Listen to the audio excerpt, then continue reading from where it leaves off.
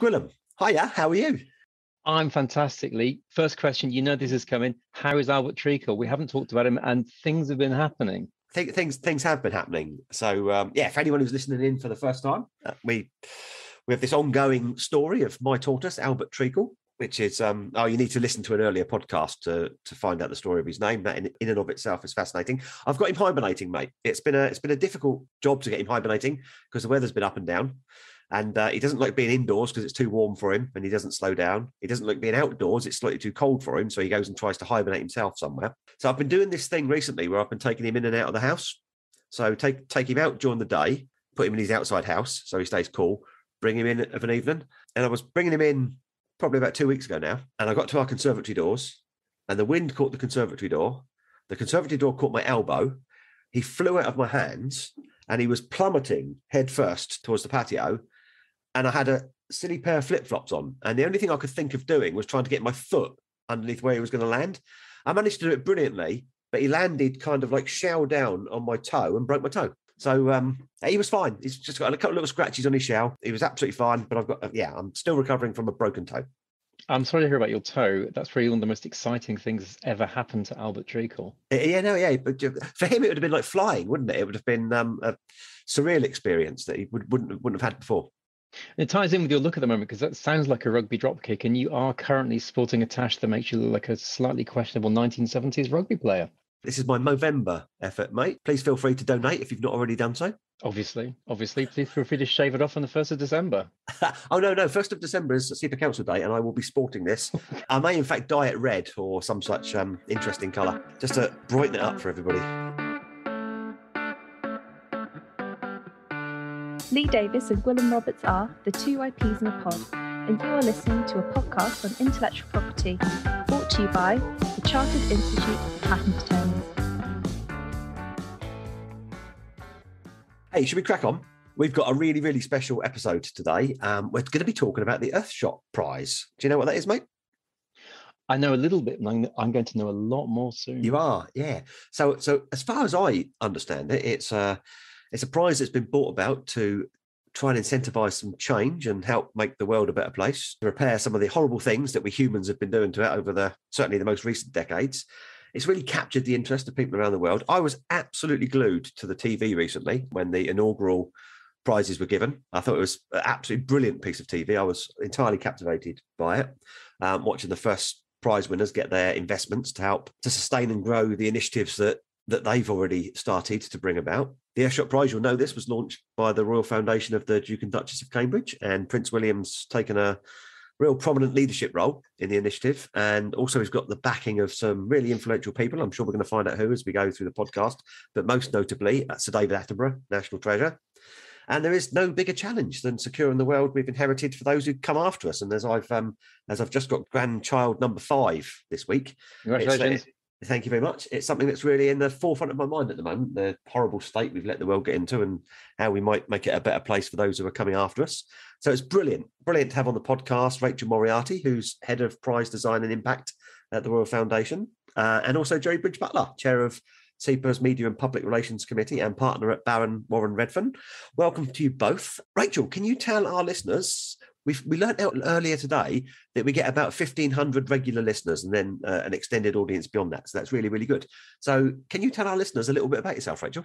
Hi, thanks so much for having me. My name's Rachel Moriarty. As you mentioned, I'm the head of prize design and impact for the Earthshot Prize. I've been working for the Royal Foundation for about 4.5 years. So it's an agile charitable foundation based in London. And as you said, it's the primary charitable vehicle for the Duke and Duchess of Cambridge. So I've been involved very, very fortunately in the design and implementation of lots of innovative social and environmental change projects at the foundation. So including some of the Duchess's work on early years and obviously most recently the Earthshot Prize. So I've led the design of the prize, so including the 5 Earthshots and the prize process. And I head up the search and selection process. So the most exciting part, in my opinion, of the prize, which involves searching for potential nominees and then selecting the ultimate winners. So I'm really passionate about social and environmental work. And so this has been a real dream come true for me, working on such a... Haven't you got one of the best jobs in the world? I think so. I definitely think so. How did you come to be there? What did you do before that? So I've been working at the foundation for a while, and I've been working on kind of new project design. So that's really where my expertise is. And my background is in research, consumer insight, and strategic planning. So I do a lot of listening to people, to what people think and looking at how they behave, and then using that to create new social or environmental projects. I'm currently doing a master's at the University of Cambridge in social innovation as well, part-time. And so that sets me up very nicely for creating these new projects. And so I just really fell in love with the Earthshot Prize in particular. It's very, very close to my heart. And having been involved in it since the beginning in the design, it's something that I've really become very attached to. So I'm really pleased that I now get to lead this really exciting part of the prize, which is obviously the finding the winners. Oh, well, thank you so much for joining us. And I've got lots of questions to ask you, and Gwilym might even say a word or two as we go along. You never know. Jerry, can you make yourself sound as interesting and exciting as Rachel? Probably not, actually. Yeah, well, my name's Jerry Bridge-Butler. As you said, I'm a partner at Barron Warren Redfern, but I'm also the chairman of the CIPA Press and PR Committee, which I've done for about, 8 or 9 years or something. Yeah. And the reason I got into that is because before I was a patent attorney, I was a newspaper journalist. So that's how I got into doing that for CIPA. So on my committee, our job is to promote patent attorneys and the patent system to the public at large. And we do that in lots of different ways, by publishing articles, staging events, that kind of thing, responding to journalists' questions, and also trying to get involved in things like the Earthshot Prize. So when that was announced and when we first heard about it, it just seemed like a really good idea to offer our assistance and to see if we could help out, mainly to assist and to see how we could help with the delivery of IP requirements as part of the process, but also, I guess, in a self-serving way to generate a little bit of publicity for ourselves, because that's what my job is at CIPA. Well, thank you. Thank you for all you do for CIPA. I know you do a huge amount. And also thank you for sparing your time to come on the podcast with us. Brilliant to have you here. So, Rachel, should we kick off with you? Is that okay? Because please do. Yeah, I'm sure most people listening will know of the Earthshot Prize. Hopefully, they would have seen the inaugural event, the launch of it. But can you tell us a little bit about how it came into being and how it went from being a concept whose idea it was to the brilliant event that we saw recently? Yeah, so as some people will probably have seen and know from the past, Prince William's been really involved in wildlife conservation for many years. And the foundation have been doing work on things like illegal wildlife trade for quite a long time too. And I think one of the things that struck him and the team was that when we were visiting some of these projects that work on tackling illegal wildlife trade, we came across these really fantastic solutions to wider environmental challenges in all different parts of the world. So, things that we're focusing on supporting wildlife and biodiversity, but also we're helping people at the same time, or we're minimizing the effects of climate change at the same time. And we had this discussion that was kind of along the lines of, well, why haven't we heard of these things in the UK? Why aren't they big? Why aren't they kind of being put on a platform and championed? And because actually some of this could be replicated where we live and presumably elsewhere as well. And I think that was coupled with a bit of a realization that actually the narrative in the UK and some other places as well can be quite negative around climate change.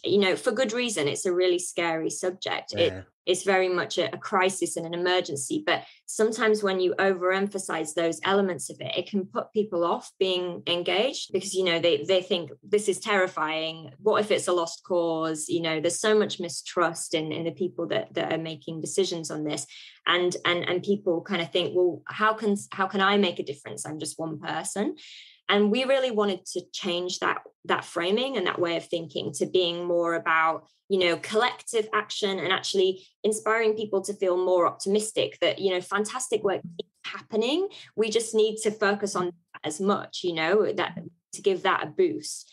And so that was where the idea for doing a prize came from. It wasn't just to kind of pat people on the back for doing good work, although obviously we do want to do that, but it was really to incentivize action as well. So to be able to scale and amplify the work of people that are doing great things, and also inspire other people around the world to do similar work. Well, that's a brilliant initiative, and I know it's captured the imagination of lots of people. Can I ask a really boring question? Where does the money come from? We have a number of founding partners that support us with the Earthshot Prize. So they're not just there to give money, and which obviously goes into the prize fund, which goes to the prize winners and directly helps to scale the impact of their work. But they're also, all passionate about the environment themselves. So, for example, Bloomberg Philanthropies have a long-standing history in environmental philanthropy. And so they also give us their expertise, and their collaboration in several different ways. So we're really fortunate to have that way of kind of bringing in the money, but also being able to work with some fantastic organizations in the process. That's amazing. You said that part of your role is the process side of it, finding nominees and also the decision process in terms of who gets the awards and for those who sadly don't. How does all of that work? How do you find the nominees and who decides who gets what? Well, can I chuck in that? And what are the criteria? I was really interested in that kind of criteria point as well. Brilliant questions. Love it when people ask about this kind of thing. So we use a process that is kind of similar and inspired by the Nobel Prizes process, which involves a cohort of nominators, and they search for and submit nominations to us. And the reason that we use this process is for kind of two main reasons. It allows us to get real global reach and diversity. So we have more than 200 nominators who are based in all different parts of the world, and they have these wide networks into what's happening at a grassroots level, so what's happening on the ground, the latest kind of scientific and technology developments, and the latest kind of best practice in governments and businesses. And they submit the nominations to us. So it means that we get this incredible breadth across the world that, we could only dream of getting if we put out an open call for applications. And it means we get things coming into us that are both kind of inspiring, but actually really have a proven impact already. So we're looking at things that are not at a very, very early ideas stage, but are at the stage where they can really be scaled or amplified or replicated, and they're in the best possible position to do that and to benefit from the prize. And then the nominations go through a screening process, which is run independently, and obviously we kind of oversee the process. But they go through a number of different assessments. So that includes obviously the work that Jerry and his team have done on looking at intellectual property and the kind of different needs. And I think there's this kind of dual need of screening and assessing the nominations to decide who should win, but also assessing what kind of support needs they have so that we can support them in the best way once they are announced as a finalist. And the criteria that we look at are basically a really inspiring story that will bring people on board, make people feel part of the movement, a inclusive benefit for humans. So not just prioritizing the planet, but also the humans that live on it, making sure that there's benefits. And you'll hopefully have seen this in some of our winners, that they don't just repair certain parts of the planet. They actually, provide jobs, provide economic benefits and things like that. Yeah, there was a real infrastructure aspect to it. Was what struck me. Yes, exactly. We want things that are really a win-win for the planet and humans. And then the final criteria that we look at is that potential to scale. And it doesn't necessarily mean just growing an organization. It could mean replicating the action elsewhere. So one of our winners was the city of Milan. And we really want other cities to take what they've done and replicate that, because that could be so powerful, if every city around the world was using the same kind of food waste policy that Milan are using. Oh, so that's what they did. They got the food waste policy, and that was put them on. Yes. So what's the prize? How does the prize fit in? Well, when they get the prize, what does Milan do with that prize? What are they going to do? Yeah, so they will use the prize money to scale their impact both within Milan, but also to be able to kind of blueprint what they've done and share that with other cities. So that other cities aren't just seeing this as an idea and thinking, how on earth are we going to do that? But they've actually got a kind of blueprint that they can use to replicate it. And I think that, that it's not an easy thing to do at a citywide level. There's lots of ways to redistribute food waste to people in need, but Milan are actually doing this kind of across the whole city, where they're gathering waste food from restaurants, from supermarkets, from municipal buildings, and distributing it to food banks. So they're working with partners at all levels. So actually getting another city to replicate that is it's not without its complications, but we think that by kind of investing in Milan to be able to really share how they've done that, it really shows that it can be done. And Milan presumably made a big fuss about it, very excited, and they're getting the word out through their response to it as well. Yeah, exactly. One of the big things about the Earthshot Prize is really being able to give that profile and platform and kind of sharing the magical stories, but also crucially sharing that, this can be done, and that we've had some brilliant stories that we've heard from people saying, I noticed this water box that was developed in Japan, but actually I think this can apply where I live in Canada, for example. And that's really what we want to do, is to try and spark that global impact. Do you think that Lee's tortoise caring capabilities are something we could scale by virtue of the Earthshot Prize? I don't think my feet are big enough. I think we could introduce a new sport of tortoise keepy uppy. Hey, Jerry, I was just about to say let's give Rachel a bit of a breather and let's hear a little bit from you. Do you fancy talking us through how CIPA came to be involved and what that involvement's looked like? Well, as I said before, in my role as trying to promote patent attorneys in the patent system, I'm always trying to think of opportunities to do that. But at the same time, I'm also struck by what Rachel said earlier, and I'm sure we all feel the same way, which is, what on earth can I do to help? What can one person do? Yeah. And we've been thinking for so long about this and thinking, oh, well, I could, get an electric car or something. It's like, what can I really do? And you think about what it is we do in intellectual property. We're right at the heart of human ingenuity and human innovative effort. It's happening all around us. And some of the listeners will be fortunate enough to have clients who really are at the cutting edge of environmental technology. I have some clients who are doing that in their manufacturing and in the way that they design and sell products and recycle them and that sort of thing. And you can see it happening everywhere. So you try to help them, but it's basically them that is doing it. And we're facilitating some of the IP protection associated with that. But when I saw the Earthshot Prize being announced, I immediately thought to myself, yes, that's the kind of thing that I really want to see happen. I've been thinking for some time, we need to have more of this sort of thing, get it into people's minds. And it's been so gratifying to see how well it's been done. And as you said, the TV coverage was brilliant, all the sort of little segments in the programme, and all the books and all the publicity and everything. It's exactly what's needed to get everyone thinking in a positive light about the environmental crisis. As you say, most of the time we're all just scared of it. But this is such a positive way of looking at it and saying to ourselves, we're humans, we are ingenious, we can do these things. There's a big debate going on at the moment about whether we should all go forwards with innovation to solve the environmental crisis, or go backwards by regressing and doing less of things.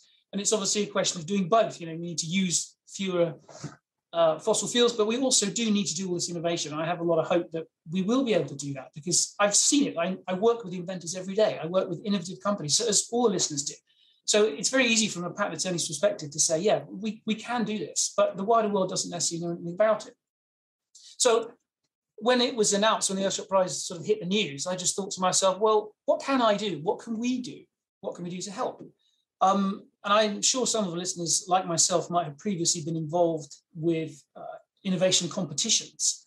I've done pro bono work for some competitions where you help out the entrants by, filing a patent application on the day of the ceremony and stuff like that. The sort of requirements that come up. But the thing that would really be horrifying for something like the Earthshot Prize would be if they gave a prize to somebody with great fanfare, and then it transpired a week later that someone else had the patents for this, or that there was some sort of major problem. So, when you're looking at the entrants for a competition like this, you really need to do some really basic due diligence on them. And you also can provide a lot of pro bono assistance from an IP perspective. So I just thought, well, why don't we just contact the Royal Foundation, just ask them, what are you doing on an IP front? Can we help? We've got a vast resource of people. Would you like some assistance? And it was very gratifying that very quickly we got a response from Rachel saying, yes, let's have a chat. Let's see what you can come up with. So we had sort of basic conversations earlier on this year about us talking about some of the things that they ought to be aware of. And then the Royal Foundation said, well, yeah, why don't you help us with these things? Because as I understood it, I think there was a lot of screening going on, but it was at a different level. It didn't really necessarily involve intellectual property as such. So we just sort of tagged that on. And we did it by using the resources of the committee, which, if people don't know, a lot of the members of my committee are actually the marketing managers of the bigger firms. So we have attorneys on the group, but mostly it's made up of marketing managers these days who have a fantastic reach. So we can reach out to them and say, we need some people to volunteer to help with this. And within about 24 hours, I had 30 people from across the board, from bigger firms who put people forward, and also because we send a sort of email out to a group of about 30 people who say that they do marketing, it sort of penetrates down into the profession. So we got together a team of about, in the end, it was about 25 people, something like that, and it grew as we went along. Who all felt the same way. They just immediately came forward and said, can I help? I want to help. And they all had the same kind of attitude as I did. What can we do? What can we do to help? So what did we actually do? Well, the first thing we did was come up with a questionnaire that the entrants had to answer. And the point of it was to elicit enough information out of them for us to make some kind of assessment as to their intellectual property situation. And it was, because we were doing this for the first time, it was an interesting iterative process with Rachel and her colleagues. And it transpired that it needed to be done with an online sequence of questions. So you have a question tree, where someone will answer questions and they will be directed to different questions. So that was quite fun to get involved with. It was quite frustrating. And we sort of, eventually ended up with something that would work. And I had a small group of attorneys help me with that. And we're asking ourselves, well, what questions are we going to ask these people? Because one of the things that's really interesting about Earthshot, the things that really is different about it, is that it's not actually just about inventions. Inventions are just a very narrow part of it. So as attorneys, patent attorneys, we come into this and go, well, we need to talk about inventions. But really, it's this word ingenuity, which I think is a really interesting word because it's a broader word than innovation or invention. It's a much broader word. And that's why you have entrants like, cities, political policies, political campaigns, organizations that don't really own any IP, but are just doing really good things. So it's actually a really interesting question. What intellectual property questions should you be asking people? Because some of them may be completely irrelevant, some of them may be relevant or whatever. But anyway, we did that and submitted that on time.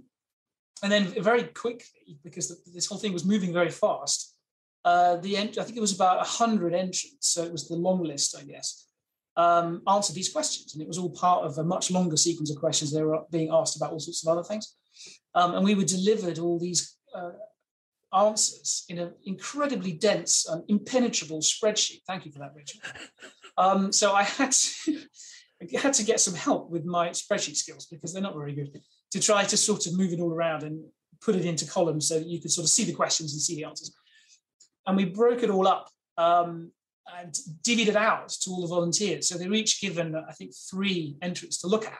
And this is just where it got really fascinating, because I was looking at all this information, which was all confidential at the time. So, it was all under NDA, but I could see it all. I could see who all the entrants were. I could see all the answers they were giving. I could see what it was all about. It was just fascinating.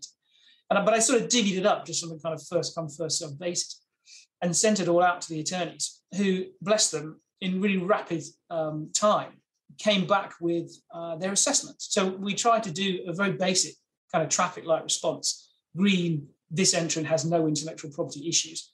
Amber, there are some potential issues here. This is what they are. This is what needs to be done. And red, there's a serious problem here. This entrant isn't really fit to continue.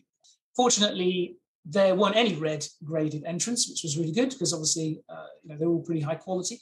But there were quite a lot. I would say about half of them were rated amber by the attorneys, who would then say, well, this person is using a brand, but they haven't registered it. Or this person, they're talking about inventions and further inventions, innovation in the future. They haven't got any patents or anything like that, or whatever.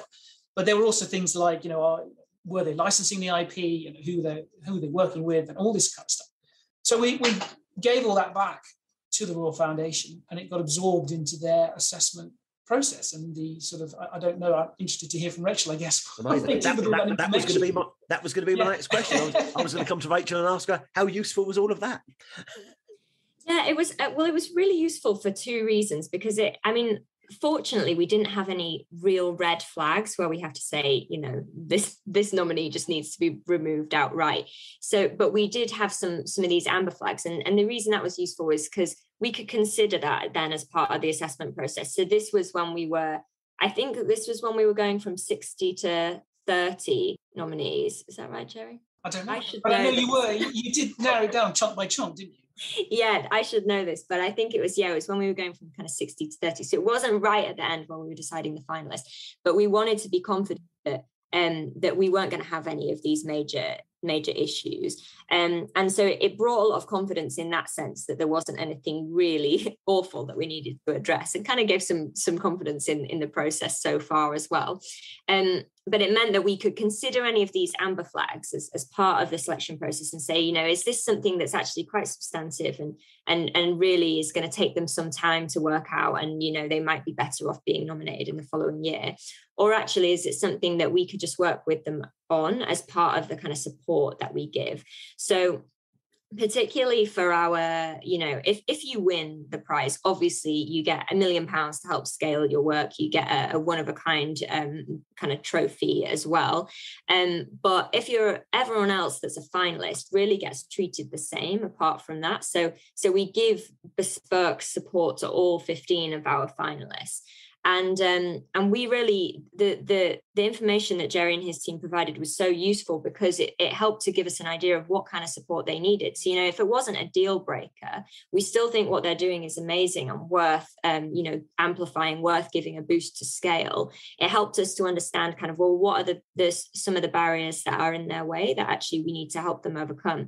And we were, extra lucky that then Jerry and his team kind of offered to help with some of that support. So, help to, if we connect some of our nominees with them, some of them already had IP attorneys, but particularly for those that didn't, this was really helpful. And actually, even for those that did, it's helpful for them to have like a bit of second opinion advice as well, and particularly if they're not from the UK and they're thinking about scaling some of their work in the UK and other markets. So it was really helpful for both the kind of the selection purposes, but also I think even more so in that value for how we support our nominees. That's amazing. I'm so pleased that worked so well. Gwilym, are you coming in?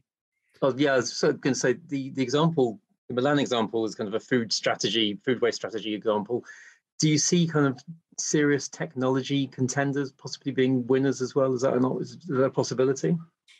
Yeah, so we actually had a few technology-based finalists, well, actually several that were technology-based, and one in particular that won in the Clean Our Air category was Takachar, which is this technology based in India, and it's just absolutely fantastic. They use they developed a technology that turns agricultural and crop residue waste into kind of high value products like fertilizers for farmers, because one of the big contributors to air pollution in areas particularly like Delhi in India is agricultural crop burning. So at the end of a day, a farmer will burn their kind of crop waste because it's easier, it's cheaper than transporting it to a waste disposal site.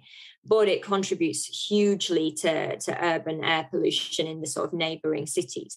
So Takachar developed this technology that fixes to the back of a tractor. So it's portable. The farmers can actually use it on site.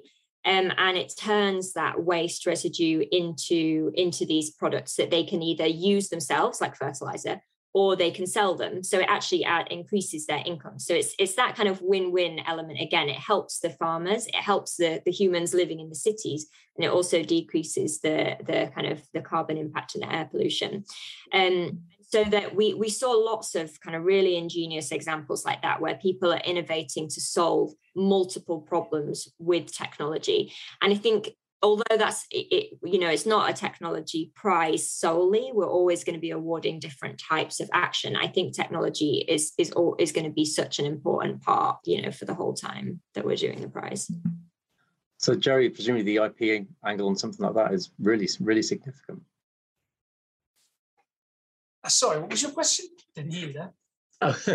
The IP angle on something like that is going to be definitely worth delving into in some depth.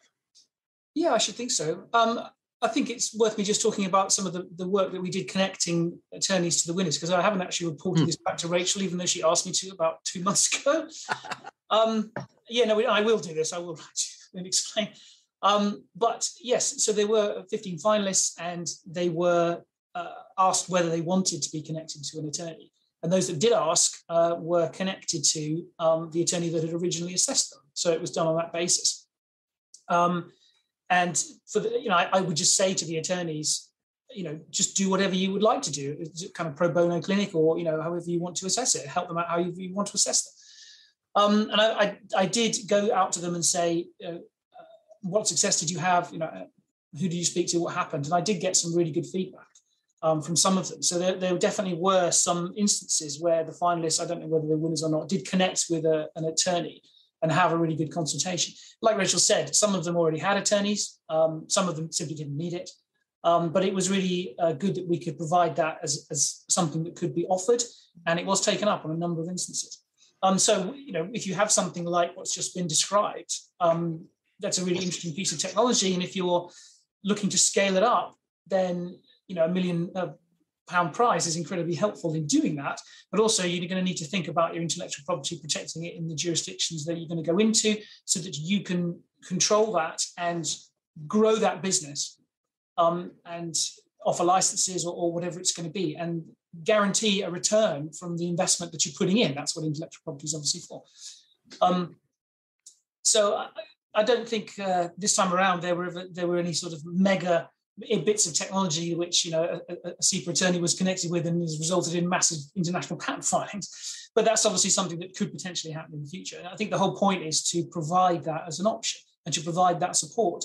And as Rachel has intimated, it was provided as part of a suite of different things. So the finalists got support from all kinds of different angles. So it was just bundled in with that, which must be really great from the finalists or winners' perspective. You're not just being given money and being told to go off and be successful with that. It's like, here's some money and here's some support to get you going and to make this a reality, because that's surely the whole point. As Rachel said at the beginning, it's not just about patting people on the back. It's about actually affecting change. And that's what's so brilliant about this prize and the way it's been designed and the sort of candidates that were put forward and the kind of people who actually won. You listen to Rachel talking about, what they're doing in Milan, and it just seems like a no-brainer. Why isn't every city doing it? But there's all these kind of barriers in place. We all know what bureaucracy is like. And just that money and the publicity and the exposure that it's given will surely mean that process and those systems will be spread out, and that will have a meaningful, real, genuine impact. And we can all be traced back to people like Rachel coming up with these ideas and bringing them to fruition. Rachel, can we come back to the prize itself? So one of the questions that was going through my mind getting ready for today is, it was a brilliant piece of TV. We've already talked about that.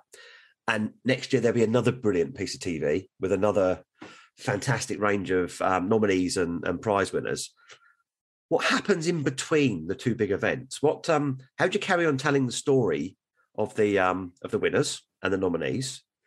And what other work does the foundation do to promote the initiative between just two great pieces of TV? It's a really good question, and I think there's definitely benefits having those really big moments in the calendar, but we don't want to go completely silent in between them, especially because once we reopen our nominations again in January, there's a lot that's happening behind the scenes, and there's a lot that we don't want to talk about. We keep it a secret until we announce our finalists. So you don't know who the winners of next year are going to be until slightly later. So I think in that time, it is really important for us to tell the stories of the winners and finalists from this year. One thing we're really keen on is that they don't just kind of win the money, have a big splash and then disappear. We want this to be a really long-term impact on them and on people's general awareness of what they're doing. So I think over the coming months until we announce the next finalists, we want to be telling that story. So what have the winners done since they won? What are they using their prize money for? What's the kind of impact that they've seen as a result? And the same for all the finalists, like we've said. So how have some of our partners helped the finalists to scale? And not only does that kind of tell their story, but it's also really important for the future nominees of the prize. People, if you're an environmental innovator or you're you're an activist that wants to be nominated, you can really see how that journey, it's not just about winning on stage in that particular moment. It's actually a long-term impact that will help you to scale the work that you're doing. So that storytelling is really important for us. And I think it's something at the foundation that we do really well. And it's partly because we have this incredible platform, we have Prince William and a whole host of other high-profile names involved in the prize. And they really help to amplify the work of the finalists in different parts of the world. So yeah, while we're kind of doing things in the background and selecting our future winners, we want to kind of keep that story alive. Fantastic. That's really great to know, and I'll certainly look out for that. The other thing that I was thinking about, don't know why I was thinking about this, but it struck me, and it was only really when I was thinking back earlier on today to watching it on TV. I didn't know what to expect, but I didn't expect it to be as international as it was. So it was I was perhaps thinking it was going to be a little bit more closer to home. It was already really international. So, and I've learned today that international dimension is really, really important. Surely there is still a need, though, to grow and increase that international reach. Where do you have target areas? How do you intend to grow and increase the reach of the programme? That's a brilliant point, because we're always going to have stronger reach in certain parts of the world, just naturally based on kind of where people have heard of the Earthshot Prize already. They're already familiar with the work that Prince William has been doing in the environmental space, and we definitely want that to expand. And it's super important because although a lot of the impacts of climate change are felt in different ways in different parts of the world, we know that it's a global problem, and we know that the kind of the parts of the world that cause bits of the problem aren't necessarily the ones that will feel the impact. So it has to, we have to be able to show the leadership that's happening all over the world to help combat, both the impacts and also the cause of those impacts. So, we're constantly looking at the areas that we want to focus on. In our first year, we really focused on big target areas in different parts of the world. So the UK and the US, we kind of already have a relatively strong influence, but we wanted to really focus on places like India, particularly because we know it's somewhere where air pollution is a big issue, and also other parts of Asia, looking at the Middle East where air pollution is a big concern. And then looking at countries like Brazil and other countries in Latin America, where there are slightly different issues that are at the forefront of people's minds. So looking more at kind of nature and deforestation and how much of an issue that is there. So I think we try and take the approach that it's not a one size fits all. We don't want to kind of assume that everyone's experiencing these environmental issues in the same way, or that the same things are a concern. But we want to kind of make sure that we have different things to engage people. Sure. Having the Clean Our Air Earthshot, one of the main reasons for that was because we knew that huge parts of the world have such big problems with air pollution, and actually it's not always seen as being as important as some of the other environmental issues. So we really wanted to call that out so that we would have that kind of appeal in those parts of the world. Lee thinks I'm going to ask a silly question, but I'm not, Lee. I'm dreading this one, but I know it's coming. No, it's not. It's just a sensible question, actually. It's for Rachel again. Sorry, Joe. I've got one for Jerry as well, actually. But which is that you got lots of support and contributors and donors, and you mentioned about how people can donate expertise and all that kind of thing. And CIPA is obviously delighted to have done that. Some people are doing it for good ethics. They just think it's the right thing to do. Some people probably are doing it because it fits with what the firm needs to say about the corporate social responsibility. And I guess the essence of philanthropy and whether you should be doing it for a reason or whether you should just do it because it's the right thing to do. Does Earthshot mind why people are helping? I guess what's important for us is that the people that we work with have a demonstrable commitment to the environment. So we don't want to kind of support anybody's greenwashing activities. We want to make sure that the people we're working with share our vision and are genuinely committed to it. So they've taken genuine steps. If it's a business, they're already taking steps in their business to show that commitment. I think, if people get a benefit from being involved in this kind of work, I don't think that's a bad thing. We want as many people to be involved in the movement as possible, and people do it for different reasons. But I think what's important is that being part of the Earthshot Prize and being part of environmental movements more broadly isn't a way of covering up kind of poor practices, or isn't a way of covering up the fact that many of us are part of the problem. It's acknowledging a real commitment to changing certain things. So I think we have a very rigorous due diligence process that underpins all of this. But I think at the heart of that is just this real desire to work with people who are in it because they care and are genuinely committed to giving more than just money, who are committed to giving time because they care about the mission. That's actually a really helpful answer. Thank you. I think this is completely irrelevant to this podcast. I'm fascinated by the concept of philanthropy generally. And I think some people possibly don't do philanthropy because they think people might think their motives are not what they are or something. So that's a great answer. I'll stick with it. And if I can just, Jerry, I was going to ask you, obviously CIPA reached out to the attorney profession last year. We have, as Lee says, we have a fanatic listenership. We've got a lot of people who listen and who follow what CIPA does generally. Any messages to attorneys out there who might want to get involved? What can they do? Oh, I see. Well, hopefully we shall do the same thing again next year and the year after that, and carry on doing it, and ride along with the organisers as the prize grows. So I'm not entirely sure of the timing, but I think at the beginning of next year the process will start up again, and we're going to need volunteers to do all the work that I described earlier. The more of us there are, the easier it is, really, because there's different things that we can do. And as I said before, I broke off into little teams to do different things.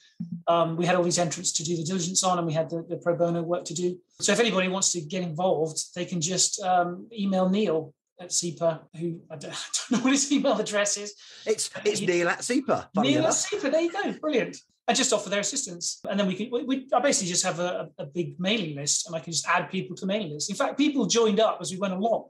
I had an initial sort of cohort of people, and then as time went past, a few more people just joined up, which was in fact really helpful for the simple reason that when it came to some of the crunch things we had to do, some people weren't available.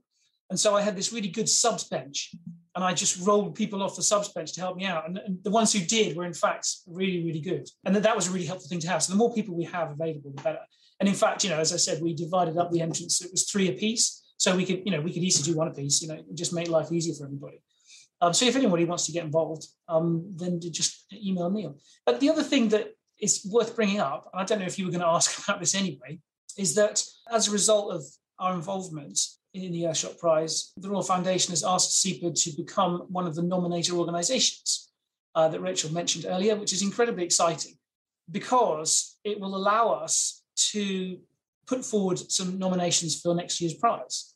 And we intend to do that by asking member firms to put forward suggestions according to the kind of rationale that Rachel was talking about earlier. We're looking for certain sorts of things. This is not an invention prize.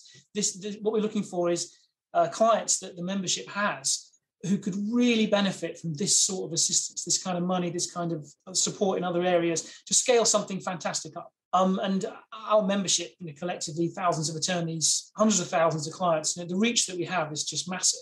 And we can reach down into all the innovative activity that we get involved in that's starting out in the UK or is going through UK attorneys, the European Patent Office or whatever. But my experience of asking the members of my committee to come up with examples of things where we need an example of a particular kind of invention or a particular kind of a story for a journalist to write about, And these things sort of vary from time to time. We might need somebody who's in clothing, we might need someone who's in detergents or chemicals or whatever. You reach out and you just get loads of people coming forward in 24 hours saying, we've got a client who does this, we've got a client who does that. They're happy to talk to you. So we already have quite a lot of momentum with that sort of thing. So I'm really looking forward to that aspect of it next year. I think it's been really exciting to see if we can put forward a few really, really good nominees so we can help them. But also if we think that some of them might actually have that real lasting impact. That's what this is actually all about. It's all of us actually doing something that might actually lead to some change and might lead to things helping. As I understand it, the ceremony next year is going to be in America. Is that right, Rachel? Yeah. So that also gives us an opportunity to reach out to our colleagues across the pond and maybe even ask them and say, look, we're involved in this. We're looking for people who fit this quite narrow definition. Do you have any candidates that you'd like to put forward so we can assess them and put them forward as part of our nomination? So that aspect of it, I don't know how that's actually going to work, being a nominator, how many volunteers we might need, or there's obviously going to have to be some pretty rigorous assessment. Who knows how many candidates might get put forward by member firms. Hopefully lots, but if there are lots, then we're going to have to spend quite a lot of time working through them and coming up with the right ones to put forward that fit the bill. So we're going to need some assistance with that, maybe some more robust teams or, however that's actually going to work. So that's all incredibly exciting. I'm looking forward to asking Rachel, in fact, how other people do it. How does the WWF do it and all this kind of stuff? How are they actually doing it? And do they have, any guidance as to what will be best? And also, obviously, we don't want to inundate them with too many entries of the wrong type. But, because we all know each other and because we're here in the UK, it's pretty simple to just start talking about that kind of thing. Well, Rachel, Gwilym didn't ask the question that I thought he was going to ask. So I might ask it for him because I know he's desperate to know. I know he's desperate it's to know. Really silly. Really silly. So you do it. So Gwilym's quite obsessed with famous people and well-known people and all these kinds of things. This isn't a personal question. I don't want a personal reply from you at all. But I am conscious that your job's quite a challenging one in that you've got a host of high-profile, well-known people who have got other things just going on with it and ask the question. Come on, we know what you want to. Just get on with it. Lots of other things going on in their lives. And I'm embarrassed for asking, Lee. Rachel, we need to know. So you're herding these influential cats, if you like. What's it like working with people like Prince William and Sir David Attenborough? Go on, tell us. To be honest, I can only really speak slightly from personal experience, but it's just wonderful working with people that feel so passionately. I mean, we're obviously incredibly lucky to have spokespeople that not only care about the issues, but who have a real platform and can actually influence change at a real kind of global level. So we're very lucky for all the time that we do get. Obviously, working with lots of high profile people, we have to be very careful about what we ask them to do. We don't want to kind of inundate them with requests. We want to make sure that when we ask them to do things, it's stuff that has a real tangible impact. So, for example, asking Shakira to be part of our documentary series had such a huge impact on the amount of people that were therefore able to watch that series and be inspired by it. And so we just make sure that, when we're asking them to do things, it's where there's the most impact is possible. But yeah, we're incredibly lucky. Everybody that we've engaged to work on the prize has been, given their time freely and willingly, because I think because they believe in it. They're so passionate about the finalists. We were able to conduct kind of phone calls between different prize council members and the finalists, which was just wonderful to see. So they've just been incredibly generous with their time and their voices. So yeah, we're just super grateful for that and hope it will continue. Brilliant answer. Thank you very much. Happy now, Lee? Happy now? Yeah, I'm happy. Are you happy? Rachel, Jerry, thank you so much for sparing your time to be on the podcast with us. Rachel, the work that you do, I want to say it's important, but important doesn't even seem to be a big enough word.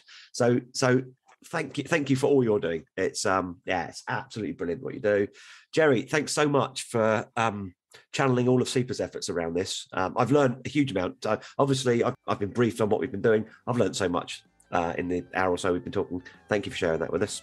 Gwilym, I will see you on the next podcast, mate, which I believe we might be recording in real life again, and maybe even in a pub. Oh, really? Yeah. All right then. Thanks all.